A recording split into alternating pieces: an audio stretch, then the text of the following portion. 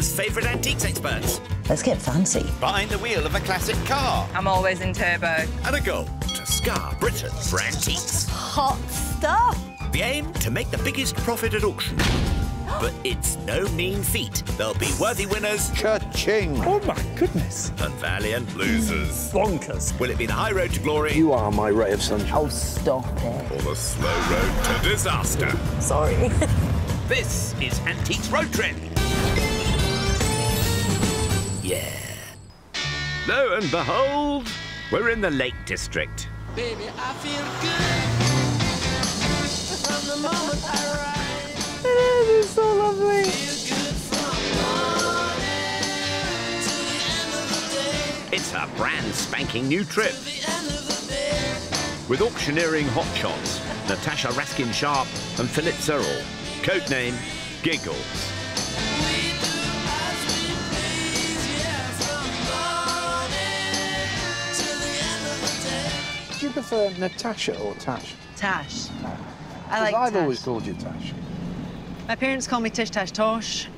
Tish Tash Tish. At school, I Bam Bosh. was Mustafa. No, Why this were is you good, you'll like Mustafa? this. I don't know, kind of like Lion King. It's better than Mustasha. Certainly is. What about Grandmaster Tash? Our happy explorers are in the zippy MGB Roadster from 1972. This car is a dream. I should have brought a CD. Yeah, CDs, CDOs, CDEM. King of the dad jokes, Philip. That's right. Well, I hope that's right. I love you, Phil. An auctioneer head honcho for 3 decades, Phil is an authority on Worcester porcelain. He also has a knack for turning almost anything into a coffee table. You could have 4 legs of a coffee table there, couldn't you? I told you so. Fellow auctioneer Tish Tash Tosh, I mean Natasha, is an expert in the art world. But anything quirky will catch her eye. Look at all this stuff. Look at that lantern. To kick off this fun-filled fandango, they each have £200. What people don't realise is actually that we're good mates, aren't we? No, We're not? no. I thought we were. It's nice to say that to people. Really? But let's get the truth out there. But I've been telling everybody we are good mates. No, I'd like to be completely honest and Well, tell that's people it. that we really are enemies, frankly. Yeah, I think it's going to be a long week, actually. You big joker, Tasha. We're on the Four Nations tour. We begin in Keswick and continue onwards to the Scottish borders, then a run around the west coast of Scotland, a snuffle around Northern Ireland, with a final showdown in Wrexham. How's that? How do you feel about ferns? Yeah. Where has that come from? Well, I can never decide if I like ferns or not. I like to watch them unfurl. Fascinating, Tash. Today we're scooting around Cumbria, shopping our way to Brampton.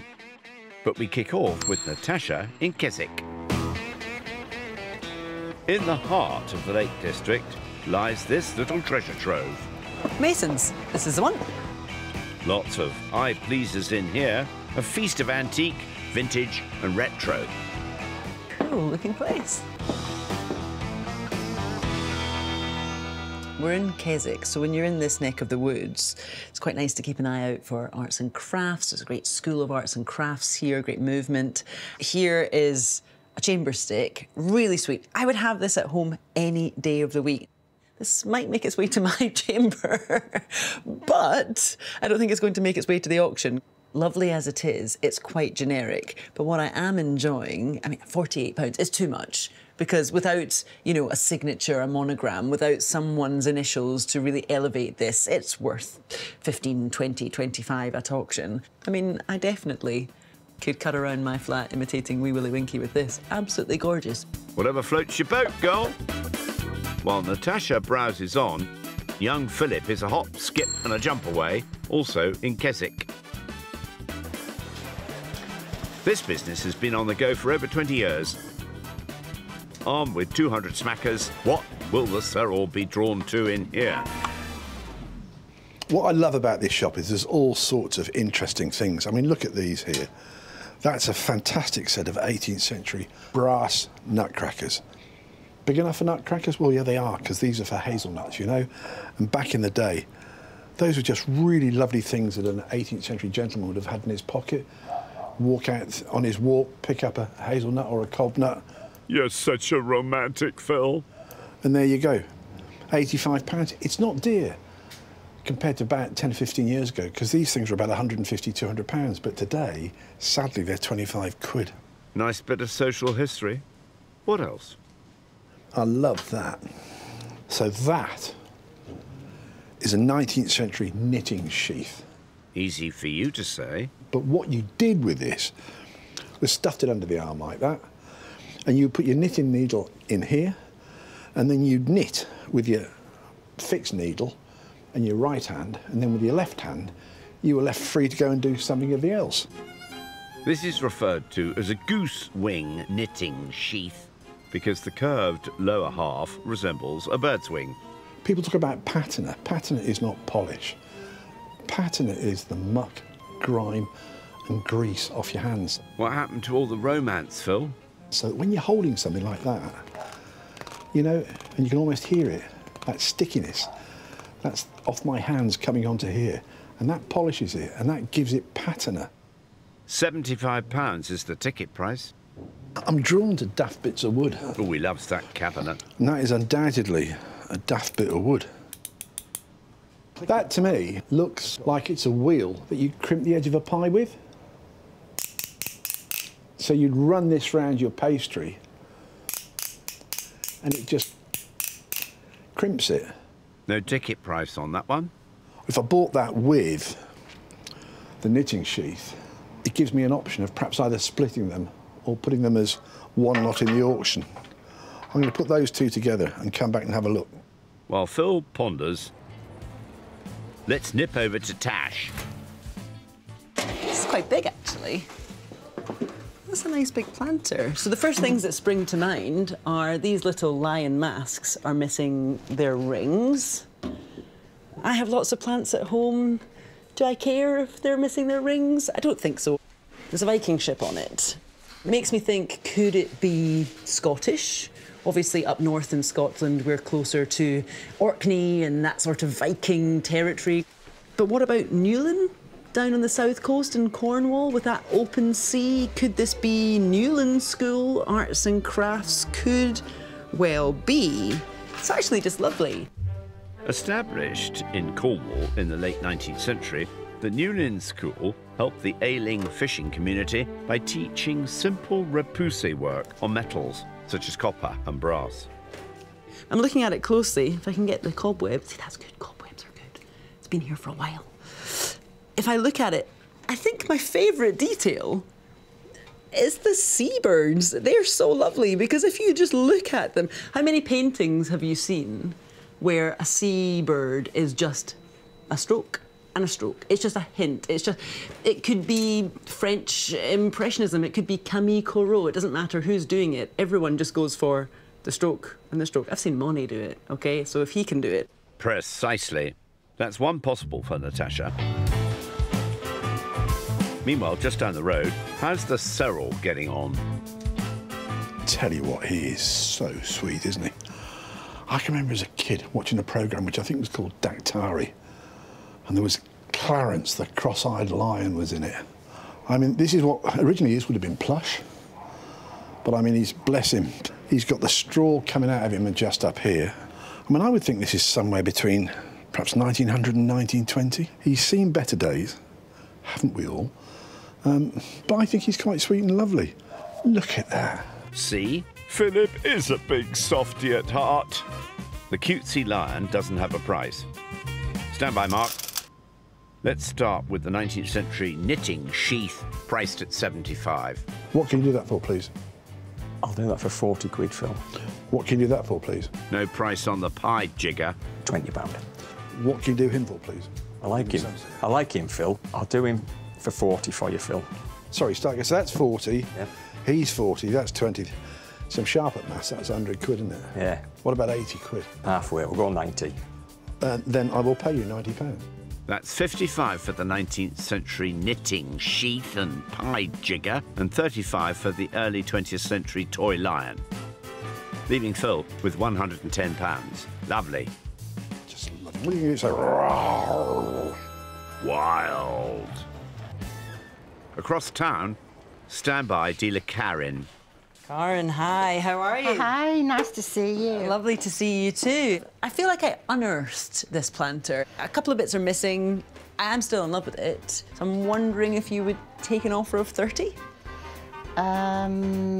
Yes. Great. Are you sure? Yeah. Oh, that's great. Absolutely fine. I really appreciate that. Thank you so much. I'm really, really grateful. I think it's a cool thing, and I think that Mr. Searle will like it, and that's always a nice way to start. Let's take it to auction. Thanks so much, Karen. Thank you. Thank you. Bye-bye. Thanks, Karen. Natasha now has £170. With Tash off in the car, Phil's staying in Keswick. Because back in the 19th century, Robert Southey lived here, a prolific poet who inspired the heady days of the Romantic movement. And just how did he pen one of the greatest known children's fairy tales? Artist Paul Wilmot awaits with excited anticipation to tell all to Philip. This is not the sort of graffiti you expect to find in a bus stop, is it? No, not at all. And who did Not this? I painted it. You did it? I did it. And the reason why it's here in Keswick is because Robert Southey published what he then called Just the Three Bears. And Right. He actually was telling this story around 1813 to his family and friends, and they liked it. In Southey's version, it wasn't Goldilocks, it was a rather horrible old woman that the bears actually throw out and then she's sent to the House of Correction. Blimey, that sounds serious. It was. In the second version, a girl appears called Silverhair. The three bears are three male bachelors sharing a pad. Yeah. And the old woman destroys it. Over time, Southey's original tale evolved into the cosier mummy, daddy and baby bear with Goldilocks coming in to steal porridge, break a chair and go for a snooze. The moral, don't be selfish and respect other people's property. But there's no porridge here, is there? No, there isn't actually, but on the book I had put the three bowls. Oh, well, I'll let you off then, Paul. That's good enough for me, that's good enough for me. Robert would become, along with William Wordsworth and Samuel Taylor Coleridge, one of the three Lake poets, key figures of Romanticism, believing poetry could only be written under mystical inspiration. You brought me from a bus stop to this rather grand-looking house. And what's the relevance to this, to our man? Well, this is where Robert Southey lived. He lived here to 1843 when he died.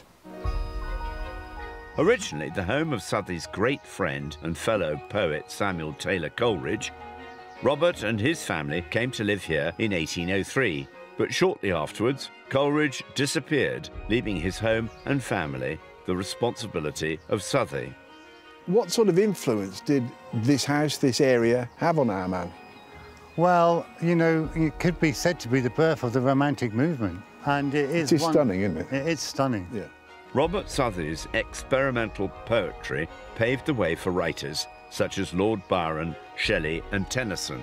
Could you earn a living from writing in those days? You could, but of course the great thing which happened to him on that basis was he became poet laureate. I can't remember how much you got, but it would be something like 10, in today's money, around £15,000–20,000 a year. Southey never intended to live here permanently, but for this Bristolian, the beauty of Cumbria held him here until the day he died. And he's buried locally somewhere, is he? He is buried in Crosswaite Church. And a lovely story is he wrote the history of Brazil because he was an expert, he could talk Portuguese, and it was so good that the Brazilian government were astounded, and they still to this very day pay for the upkeep of his grave. That's fantastic. It's fantastic. It certainly is. Robert Southey was a true polymath, and here at the town's museum they honour the man who was so pivotal in one of the biggest artistic movements of the 19th century. Nicola Lawson is the curator. So that's the man. That's the man himself. He's a kind of good-looking dude, isn't he? He's a fantastic-looking guy. All of his writing was influenced by the local landscape and places that he would have gone with his children and his family. And he really loved writing for small children, and that's where The Three Bears comes in. So it's almost like their bedtime stories. Yes, it would have been. Before we leave, I think it's only right Philip puts on his best daddy bear voice. Somebody has been lying in my bed, said the great huge bear in his great, Rough, gruff voice. Isn't that brilliant? It's wonderful, isn't it? Yeah, it is.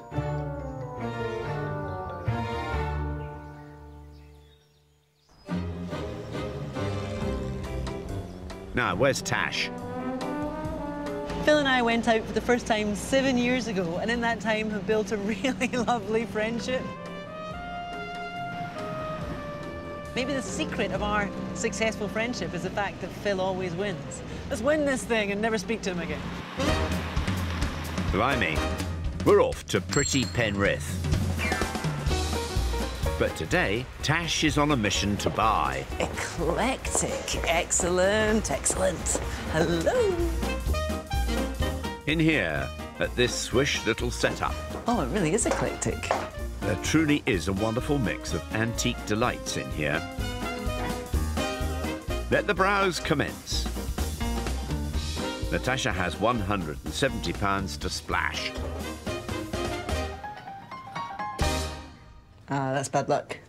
I was hoping that when I flipped that over, it would be signed Charlotte Reed. It's very much in the style of Charlotte Reed, very 30s. She was known for her tube lining. And if you look closely at it, it's essentially the same technique as piping icing onto a cake. Pity it's not an original. Let's move on. I never really buy brown furniture. Whenever I do, I get stung, horribly stung. But I think this is quite an interesting pot cupboard. Very handy, by the by, before flushing toilets were the norm. In basic terms, this would have been a posh person's ensuite. Very practical. This one dates from around the mid-Victorian period. Of course, you weren't dealing with the mess. Your staff would do just that. And I like it a lot. And I don't know if I like or dislike the fact that there isn't a ticket price. Will it be a number 1 or a number 2 find for Tash? Perhaps a nice little stool next.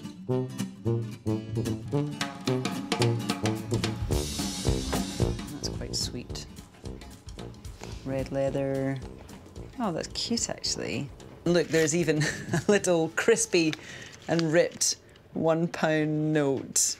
How sweet is that? But yeah, it's a little money box. The ones that are actually this shape, and you open them like this, and they're little miniature safes, and therefore you can apply the word novelty, can sell for £150, £250 because they're novelty, they're Victorian, and they're ever so dinky and sweet. But actually this is a nice thing for somebody who's maybe getting into coin collecting. This would be a nice gift because I've already seen the price on the base, £22.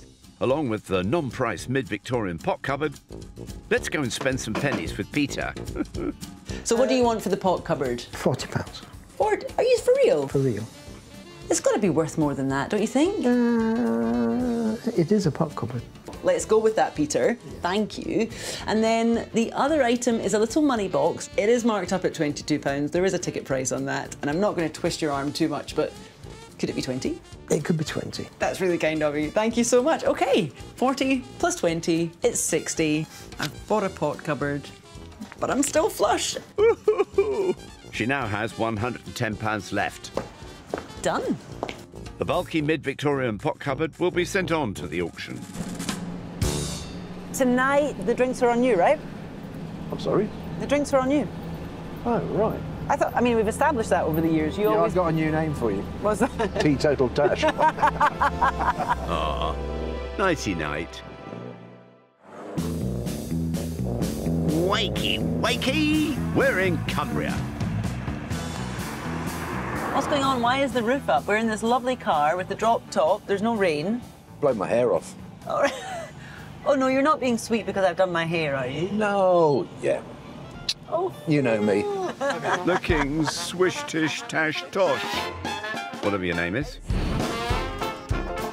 Yesterday, Natasha had plenty of pep, buying a large arts and crafts planter, a late Victorian money box, and a mid-Victorian pot cupboard, as you do. I'm going to say, do you know the one? But of course you know the one. Indeed, Natasha has £110 still to spend. Thank you so much. Take care. Thank you. While Philip I'm drawn to daft bits of wood. was fizzing with energy too, he bought the combo lot of the 19th century knitting sheath and the pie wheel jigger, plus the 20th century little lion toy. He has the exact same as Tash, i.e. £110. I bought a little plush lion. Oh, He's a little toy lion. Do you know when things get battered, they get cute? Do Like not you? shut it. I was waiting for that. Just shut it. You set them up. That was so predictable. I'll knock them You're away. better than that. You're better than that. Phil, cute? Not so sure. Today our chummy wummies are swanning about Cumbria, but with Tash dropped off elsewhere, Phil is pointed towards High Heskett, to this lovely establishment. Festooned with delights and treasures everywhere, let the proceedings begin. Oh, whoa, look at him. Isn't he sweet, look? Isn't he just lovely? Little terrier. I'm a huge terrier fan. Always have been. Love little terriers. And what would be really nice if this was in cold painted bronze, which it isn't. So this is just a base metal that's been painted.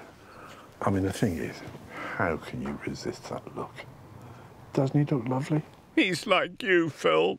It's an ashtray. And I would think this is probably 1950s, something like that. So we are of a similar vintage. Who's worn better? One of you is a bit rough and ready, and it's not Woofles. So the ticket price is £45. You know, for me to do any good with that at all, I've got to try and buy that for 20, 25 quid. Let's go and have a word and see what we can do. Stand by, Andrew. The key thing is, he's got to be a cheap terrier. Right. It's 45. See, I was hoping I could buy that for like 15 or 20 quid, really. That would be my tops, I think. We'll go for 20. Really? Are you sure? Yeah. You're a gentleman. Pleased with that. He's just got a cute look, hasn't he? Yeah, if you like dogs. Oh, thanks for that, Andrew. We love dogs. Phil Pott now has £90 remaining. How sweet is he? Look at him. You be sit. Oh, he's very obedient. That's dog training for you. Stay. Natasha is 10 miles up the road in Carlisle. Despite being a fortress town besieged by borderland warring factions, this area has deep foundations in early Christianity. For over 900 years, Carlisle Cathedral has served as a powerhouse of prayer. In 1122, King Henry I wanted an imposing symbol of authority to calm the turbulent Scottish border. But what exists today tells another story. Natasha is meeting with cathedral guide Keith Beattie. And was Henry I successful? Is that what did it? This became officially forevermore England? It did indeed. And the cathedral played a very important part in the history of this part of the world and has suffered along with the area and has profited at times. 200 years later, the artistry of staining glass was flourishing. The east window here is pulsating with vibrant colours, and the design dates from the 14th century. At over 50 feet high and nearly 30 feet wide, it is one of the largest and most complex windows of its type surviving in England today. How much of this window here is original? Well, the top third in the tracery at the top, and it's the tracery that makes this window a famous window. And when you say tracery, you're talking about the architecture that's surrounding and interwoven within the window. Yes, and this is a design by a guy called Ivo de Roten, and he was a very famous window manufacturer in the 14th century, and he has a trademark, which is that nice leaf pattern in the centre.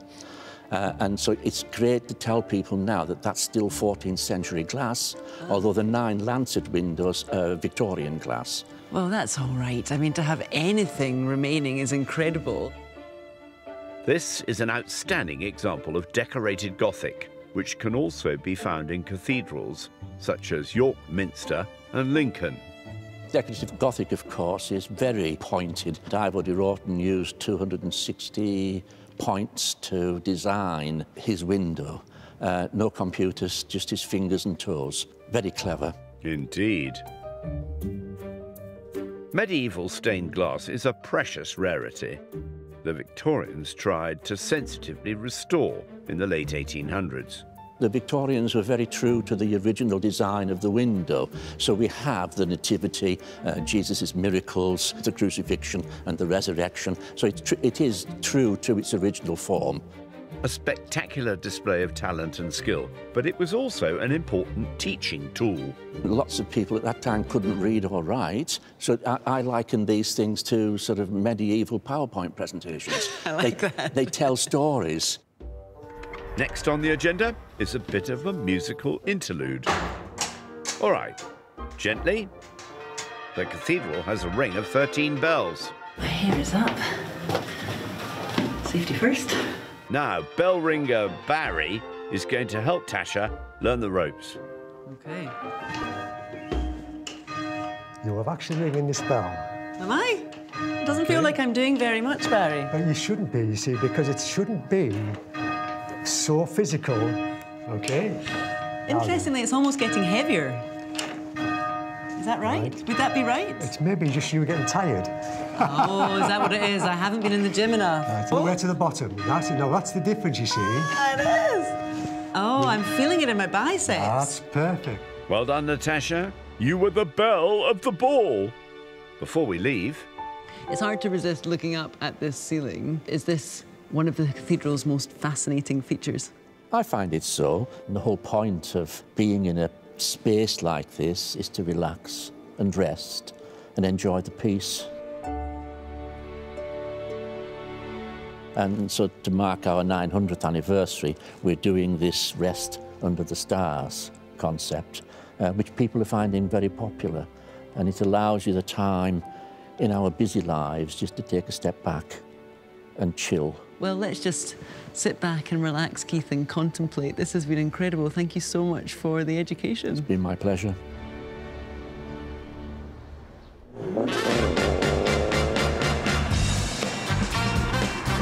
Oh, look, there's Phil. I mean, Tasha's explained this commode to me 2 or 3 times, and if it's as good as she thinks, I could be in it, and if it's not that good, she could be in it. Don't mince your words, Phil. Brampton's next on his shopping list. Cumbrian Antique Centre is housed in the majesty of this late 19th century church hall. With a heavenly £90 left in his wallet, let's see what he finds in here. But these are finger carrots, and I love these. These are made out of boxwood, 19th century.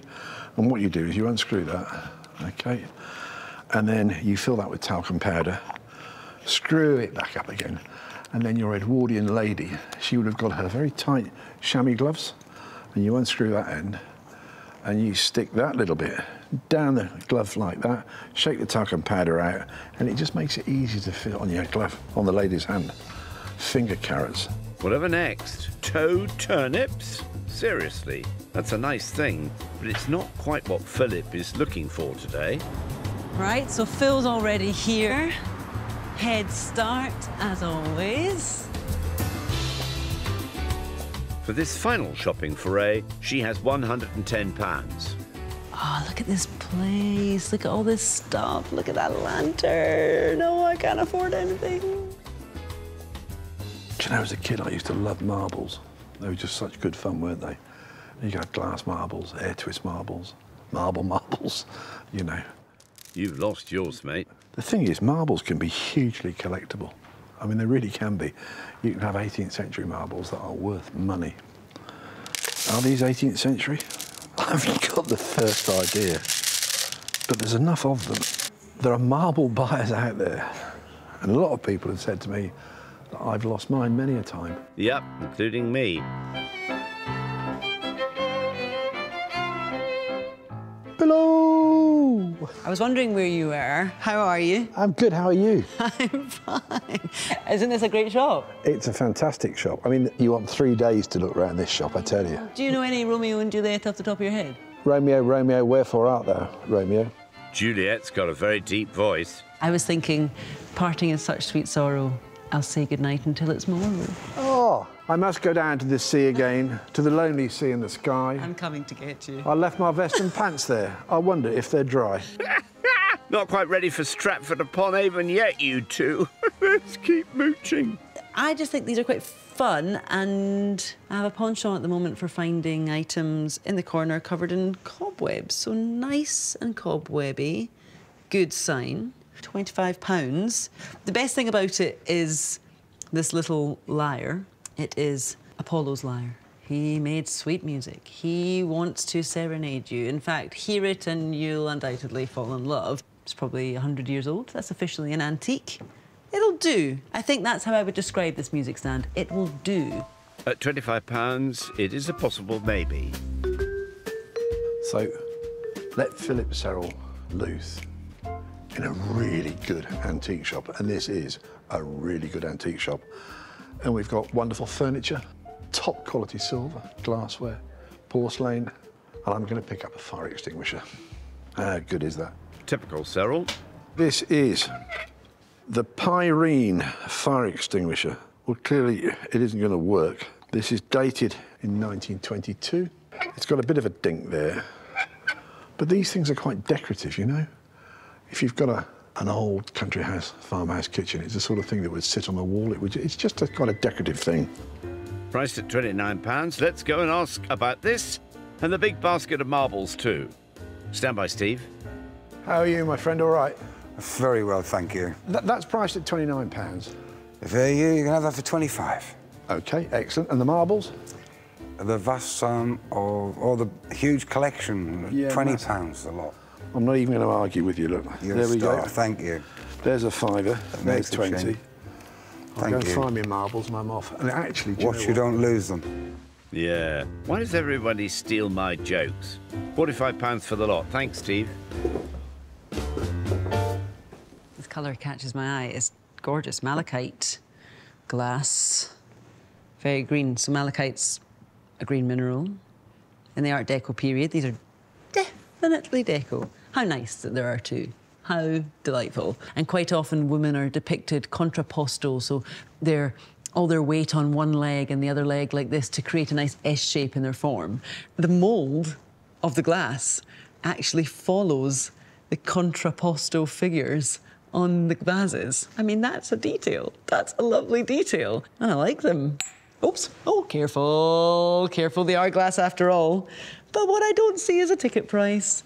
Let's ask Steve about them, plus the music stand. I'm hoping that for £110, which would be me all in, I could afford vases and stand. Is that just wild? No, that's OK. That can be done? Yeah. Are you sure? Yeah, you're a nice lady. It's a lovely day. Why not? So the stars have aligned. I love it. I knew that being polite would pay off eventually. Natasha has spent £100 on the pair of Art Deco malachite vases and £10 on the early 20th century music stand. And every penny is gone. Philip Serrell. Happy days. Have you forgotten your goodies, you two? No, that has gone so quickly, hasn't it? Well, time flies when you're not just having fun, but you're with someone you love and respect. I love you too. Dearly. They're a soppy old pair, aren't they? That's a lovely wall, isn't it? 3 trips down, on every single trip you've mentioned walls. No, because... Do you say this to all the girls? No, it's my chat-up line. Shut eye, please. Our road tripping best buds are gearing up to watch their very first auction together. Look at this. That is special, Red isn't it? sandstone turrets. That is absolutely glorious, isn't it, really? Does this feel like a good omen? Glorious setting, glorious profits? Built in 1869, King's Nose Hotel is one of the most spectacular buildings in the Scottish borders. Originally the home of a local textile mill owner. Our pair, after bouncing around the Lake District, are now in the town of Galashiels, while their glorious goodies have been packed off to Lytham St Anne's in Lancashire, to Gerrard's, for sale in the room, on the phone and on the net. The man with the gavel is John Cook. All finished in the room at 20. Wonder what's his fave out of Tash's 5 lots that she blew every single penny of her £200 on. Yeah, I like the malachite vases, the Art Deco. They're in good condition, good size. There is a pair of them. Phil also bought 5 lots, totalling a little bit less, £155. Thoughts, please, John? Interesting lot, the marbles. You can get lucky with them. If there's any rare ones in there, large ones, good spirals, twists to them, they can fetch £10, £15 each. There is a big quantity. I'm hoping it'll do OK. Now, back to the Scottish baronial mansion in the Borders. Tell me, what is Galashiels famous for? It has an interesting motto. What's that? Sour plums. What, sour plums? Sour... I don't know why. What sort of motto is that? Hey, it could be sour grapes after this. Shall we find out? Tablets at the ready. Let's begin. It's Phil's 1920s brass fire extinguisher. Would you mount it on kind of hooks? I'd probably keep it by the fire, just in case. Oh, don't be so sensible and sad. £10 bid. Any advance on 10? 12, 14, 16, 18, 20. At £20. Phil, it's so close. £20 will sell at 20, all finished in the room. And that, folks, is the first proper loss on this road trip. Yes, it didn't fire up the bidders. I'm probably not going to sleep tonight. That's it. Yeah, I'm wrecked. Natasha's early 20th century music stand is next. You can just see Nigel Kennedy on the fiddle, can't you? Well, that's what I was envisioning, actually. £18, 20 I've got now. Any advance on 20? All finished in the room at don't 20. be too fast. No further interest, £20. Although I spent much more on other items, that one I was thinking... Natasha, what are you doing? Yeah. Somebody loved it. That's good, though, that made a profit. Why did I go like that and make a trumpet noise? Yeah, I'd stop now, Phil. It's now Phil's Airedale Terrier ashtray. Showing there, £14. Any advance on 14? On 16 now. At 16, 18, 20. Any advance on 20? No further interest, £20. Stay positive, Phil. If you take the commission into account, it's a tiny loss, isn't it? Yeah, it is a tiny loss. It's now Tash's beloved pair of Art Deco malachite vases. Showing there, 36, 38, 40, 42, 44, 46, 48, £50, 5, £60, 5, £70, 5, £80, 90. So close. 5. So close. 110. Yes. 20. Any further interest, £120. Oh, See, I'm so pleased. Yeah, well, I am for you, but they deserve more than that. Agreed. But every £20 counts. I would buy it again. That was Yeah. fun. Talking of fun, it's Phil's basket of marbles. 15 years ago, I sold a quantity of marbles and they made a lot of money. So are you just taking a punt? Yeah, every bag of marbles I've sold since has made fortunes, but there was this one bag that made a lot of money. Bids there at £30. Any advance on 30? No, I'm fine with that. Any further interest at £30? All out, all sure, all finished. 32 on the hammer. Oh! 32 on the hammer. At £32, any advance? All out, all 34 now. Just woke up. 36, back in. At £36. Mate, I'm really happy with that. You drop your hammer. All finished. No further interest. 36. I'm kind of cool with that. You should be. A decent return, Phil. That lot is exactly why I love what we're doing right now. Yeah. Because you've made £16 profit. Out of a box and of it feels marbles. like you've won the lottery. Let's see if we can keep the profits going. Tash and the late Victorian money box next. Tenner bid, any advance on a tenner. £10, any advance on a tenner. Oh no, it's actually going to make a Any loss. advance on 10, 12, 14. £14 will sell. All out, all sure. That was the one that I thought, OK, well, at least I have one profit today. Not the safe bet you thought, Tash. I wish I'd just kept that for myself.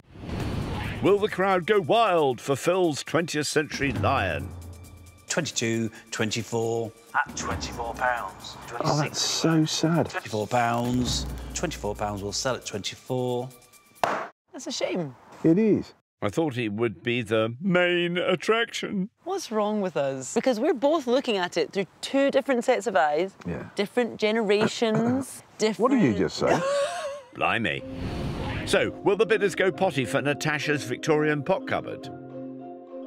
I think this is really, really lovely. You can't be scared of this. No, I am. I think it's a really good quality thing. Showing there, 1820, £20 bid at £20. 22 now. Any advance on 22? Oh, no. Oh, no, that's At just £22, see- any advance on 22? Any advance, any further interest, 22? I think you're really, really, really unlucky there. Yep, nobody saw the potential.